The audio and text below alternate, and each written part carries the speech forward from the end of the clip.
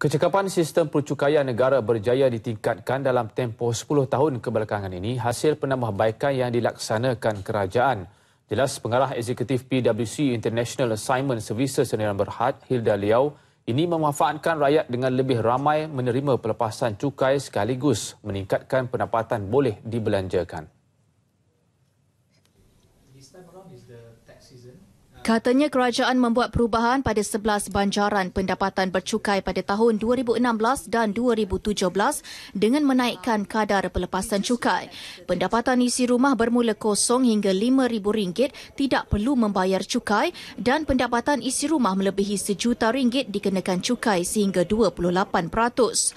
Jelas Hilda, tindakan kerajaan ini memberi manfaat kepada rakyat berpendapatan rendah, sederhana dan pendapatan isi rumah di bawah RM1,000,000. Setiap banjaran pendapatan itu mengalami pengurangan 1 hingga 5% sekaligus lebih ramai yang tidak perlu membayar cukai. 10 years ago, the monthly household income that triggers the payment of taxes is at $3,500. For this upcoming filing for YA 2017, it's now at $4,500, the trigger, okay? And it's a monthly household income. Now the monthly household income, because in the last budget there was a further announcement of tax reduction, 2% tax reduction, 3 tax bands. Because of that further announcement, the monthly trigger has now increased to $4,008.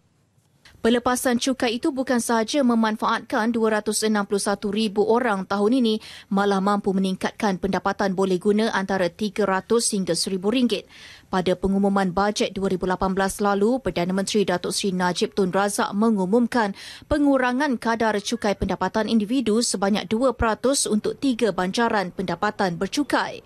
Ini akan dinikmati rakyat berpendapatan pertengahan M40 atau isi rumah berpendapatan RM9,000 dan ke bawah.